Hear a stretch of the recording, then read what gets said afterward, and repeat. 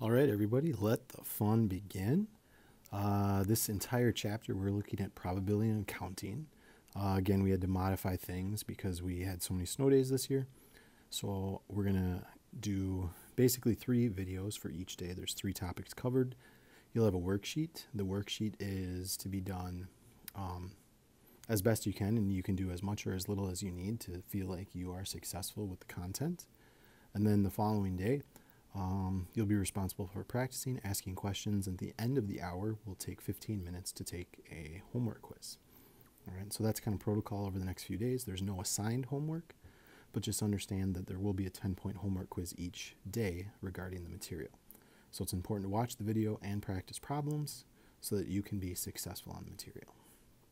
All right, first topic we're looking at, fundamental counting principle. Big thing here, all right, we're just counting, all right? So in this situation here, you can kind of see we have 3 shirts, a pair of pants and shorts, and a pair of shoes. So as we're counting this event, what we're going to do is we're going to look at one of each, essentially a combination. So if I start with my shoes, I'm going to start with shoes just because there's one option there.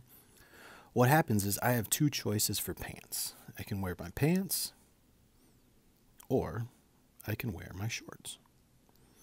And then keep in mind with each of those, I have 3 different shirts that are possible.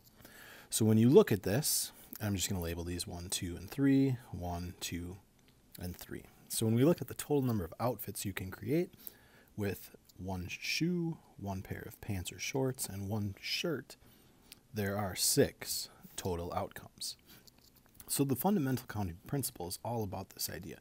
So we don't have to draw a tree diagram every single time, all right? The fundamental counting principle says you take each of the number of outcomes and you just multiply it together. And that will be the total number of outcomes in that combined event, all right? So as we move forward and we look at, the situation where we're rolling 2 dice, all right? We have 2 standard 6-sided dice over here off to the right to give you kind of a visual. There's 6 sides on each dice, so if I roll them together, there's 6 outcomes on the first, 6 on the second. So how many total outcomes are possible? 36. All right. If I have a 10-question true-false quiz, I have true or false on the first, which is 2 options. 2 options on the second, true or false. 2 options on the third. 2 options on the 10th. So when you're looking at this problem, we have 2 options for 10 questions. And what is 2 to the 10th? 1,024. Again, all we do is we take the number of outcomes for each event, and then we're multiplying them together. All right.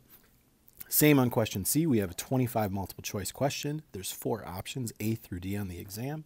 How many total outcomes or how many ways are there to answer this test?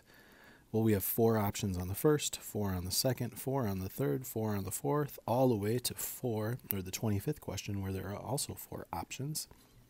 We multiply all of those numbers together. We wind up with 4 to the 25th, which equals 1.126 times 10 to the 15th. And you guys, this unit, it is okay to use scientific notation when you have large numbers like that. All right, continuing right along, we'll look at just a couple applications here outside of dice. Again, we're looking to multiply the number of events together. So we're looking at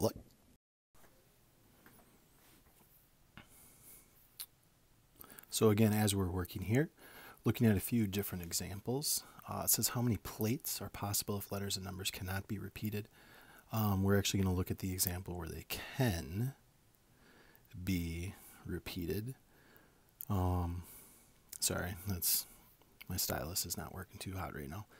All right, so we have 3 letters followed by 3 numbers. We know there's 26 letters in the alphabet, and we know we have the options of 0 through 9, which is 10. All right, fundamental counting principle says we multiply all those together.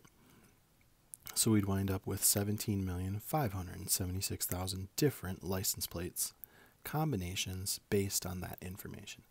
Now I understand we could have letters in front of or numbers in front of letters as well, that would be another 17,576,000 plates. So essentially there's endless opportunities for license plates in the state of Minnesota.